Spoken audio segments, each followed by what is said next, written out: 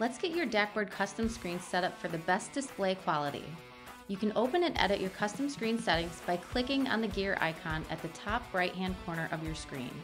At the top, you can edit or change the name of your screen. This drop-down is where you can choose between several aspect ratios to match your selected monitor. The next drop-down allows you to pick the resolution on your screen.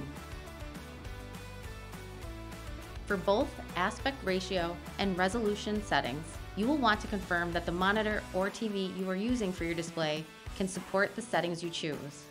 The most common of the aspect ratio settings is HD, UHD, 4K, and for resolution, it is 1920 by 1080.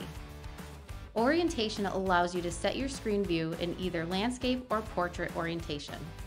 Changing this will not change the orientation on your display, so you will also need to make the appropriate changes in your device settings so they are the same.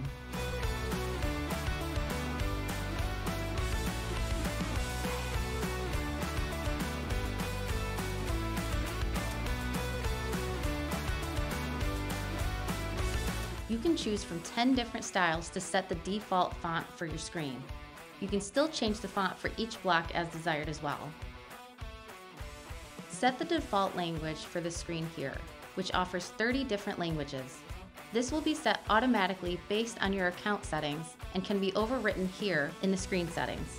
Please note that this only changes the language of words generated by DAKboard for the screen. It will not modify the language of your linked accounts like your calendars. To change those, you will need to change it in the linked account itself.